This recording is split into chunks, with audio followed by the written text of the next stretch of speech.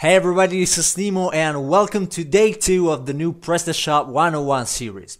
So if you missed day 1 and you have no idea what PrestaShop is, then head over to that video before watching this one. So as we are supposedly new to the software, let's get confident with it. And of course, nobody wants its website to look exactly like other people's ones. So let's start off by customizing our PrestaShop 1.6 as a first step. I will go to the back office here and with PrestaShop 1.6 there is a very first necessary thing to do as a first step, which is disabling demo mode to get rid of all this fake data displayed in the dashboard.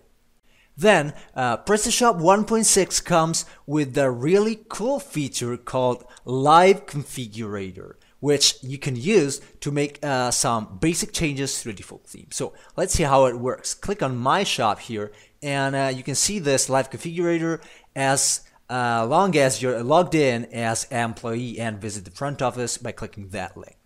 So as you can see here, you can use this panel to do some basic modification to the theme, like swapping colors and changing the font used for headings. So let's try something. I will perhaps choose this one. No. Yeah. Okay. This orangey one seems decent, and I will just leave the default font. And of course, remember to hit save here once you're done with modifications. But now have a look at the logo here. It has a white background, and this is because the logo is in JPEG format. Now to allow transparency, we need to enable PNG format. So back to the admin panel, I will go to Preferences, Images, and scroll down, and you can see here Image Quality. Now it's using JPEG, always JPEG. My recommendation is, if you want to use transparent images, check the second box here to use PNG only if the base image is PNG, because PNG is weights a lot more, so it might fill up your available space if you use too many images. Okay, so I will save here. Then do themes, so preferences, themes. Let's have a look at logos. So scroll down here, ignore these now. Scroll down here, and you can see we have a bunch of different, different logos we can set up. For example, we can set up a specific logo for mobile, an email logo, invoice logo, and these are useful in case you use a dark template, for example, and you have a white logo which will obviously vanish to nothing if seen in emails or in an invoice. So I created a small test logo. So let me try it out. And open, scroll down, and as for the other options here, navigation pipe is ignored as far as I know for now, and the email color is ignored as well, so you can just ignore them for now. Okay, so let me go back to the front office, refresh, and yeah, it's a bit off, but okay, that's pretty fine for now. Oh my, that looks awful. But okay, let's have a look at a fancy new feature introduced in 1.6. It's now possible to change the number of columns of your store directly from the back office. And so let's close this one and go back here. From the same page here, from where we changed the logo, you can see we have responsive, default left column, default right column. Right now, I believe these default stuff are not used. So, well, let's click Edit and see what PrestaShop has for us here. So why can we ignore those? It's because we have page-specific settings, and this is just Amazing.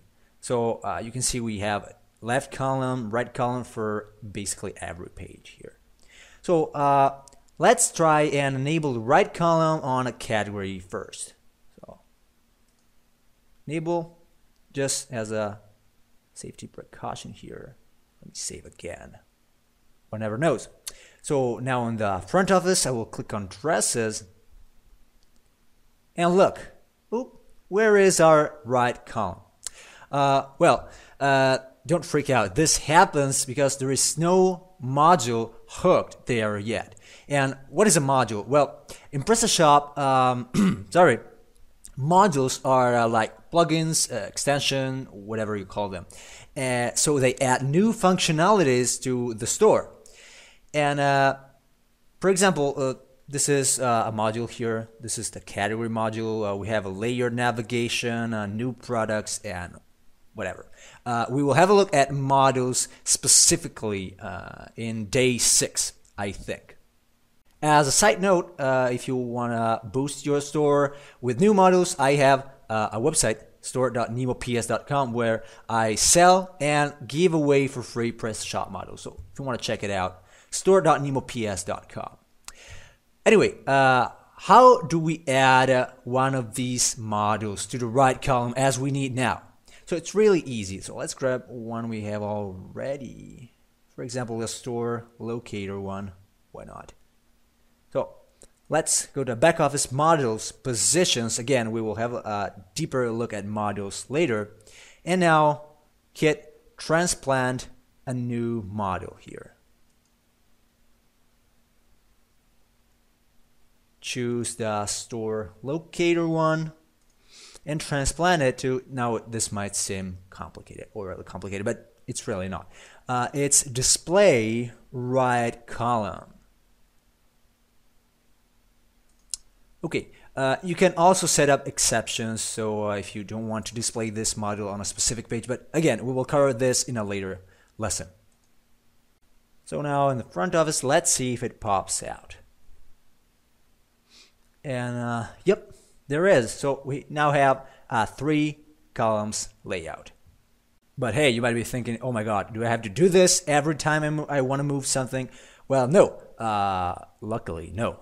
PrestaShop has another feature called Live Edit, and you can use this to move things around quite easily. For example, let me reach that category page again. And if you just want to swap positions for one of these modules, you can simply grab one here and move it. See, really easy. And then, of course, save. Close.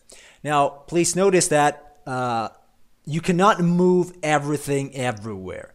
So, for example, I believe this categories block cannot be moved here, right? You can see here, if I try to drop this here, I can't.